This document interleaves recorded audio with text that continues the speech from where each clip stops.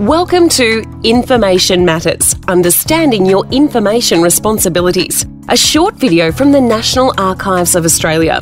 In this video, we'll help you learn to recognise business information, understand why information matters, and your responsibilities in managing it. While carrying out your work, you're creating, sending, and receiving business information, which provides evidence of work performed by your organisation.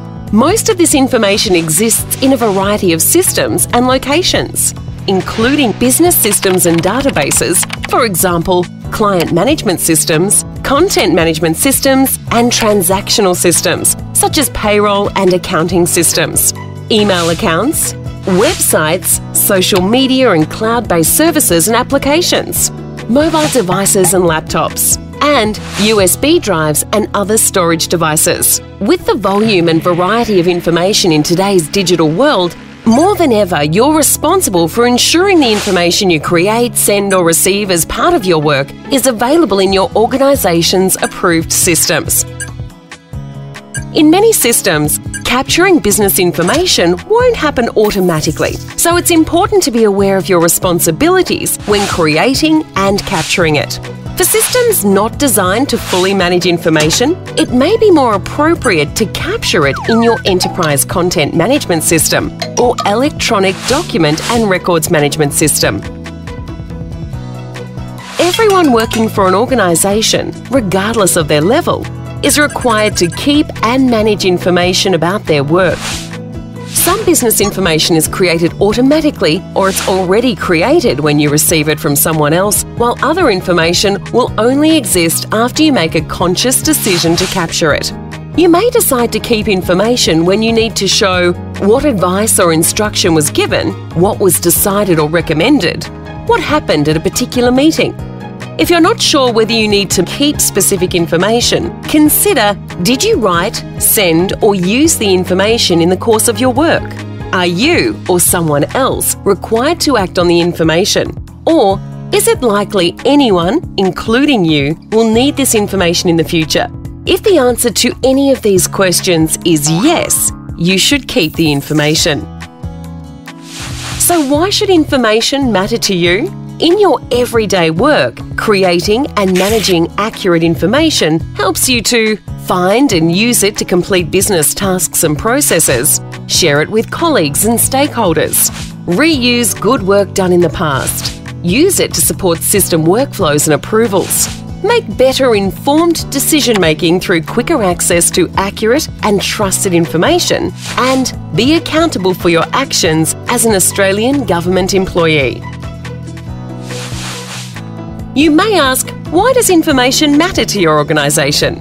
Information matters to your organisation because it's a strategic asset and an economic resource. It's as important as money, property and equipment. Without it, your organisation wouldn't be able to carry out its business. When information is accountably created, managed, described and stored, its potential value increases, enabling it to be shared more easily and used for other purposes in the future. Like any asset your organisation owns, information needs to be protected from any risks that will make it unreliable, irrecoverable, unusable, or able to be accessed by those without need. Information also provides evidence of decisions and actions taken by you or your organisation. Your organisation's information exists within a regulatory, legal, risk and operational environment that includes legislation, privacy and security requirements, government policy, stakeholder expectations, and obligations to ensure citizens' rights and entitlements. Now we know why information matters, let's move on to how we manage it. Your organisation's information governance arrangements, which include policies, processes, standards and people, will help manage information effectively and accountably. There are also some simple rules you should follow in your day-to-day work when creating and managing business information. Make it full, reliable and meaningful. When creating information, it's important to build context that helps us understand why it was created and how it's used. Much of this context will automatically be captured by the software when it's created. For example, the creator, the date of creation, and who has accessed and edited the information. But most of the time, you will need to add a title. Adding a title that is meaningful, unique, and consistent will help you and others find the information again. Use approved locations. Always keep business information in your organisation's approved locations and systems. This is usually your organisation's electronic document and records management system, but may be any system that has authorised information management capabilities.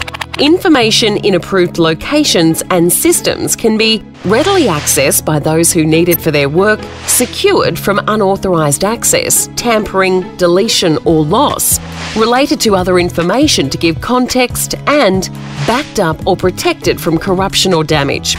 If you keep information in corporate locations and systems approved by your organisation, you don't need to worry about how long it needs to be kept, as the information will be managed as part of your organisation's official business information. If you need to destroy information, ask your supervisor or information management area for further advice. It's also important to remember that information created digitally should remain in digital format and not be printed and managed in paper. Supervisors and managers can also play an important role in helping to improve information management practices within your organisation by promoting information management as an essential element of conducting business. If you're a supervisor or a manager, you should know your organisation's information governance arrangements, provide training and guidance for staff, support and encourage good team practices, and understand your delegation to approve information management related decisions.